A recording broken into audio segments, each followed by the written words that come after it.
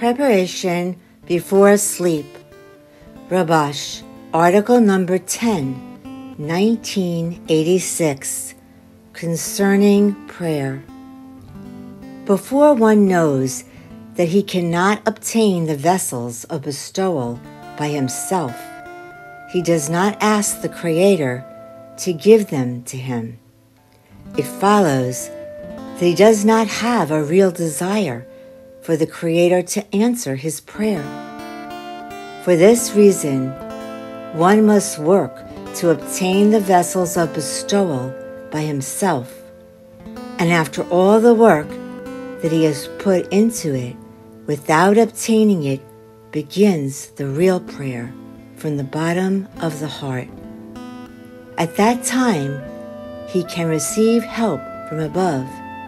As our sages said, he who comes to purify is aided.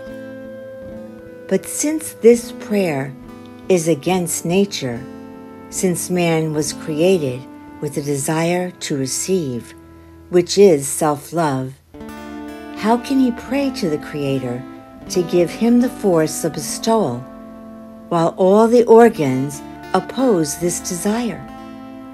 This is why this work is called prayer, meaning he must make great efforts to be able to pray to the Creator to give him the force of bestowal and annul man's force of reception.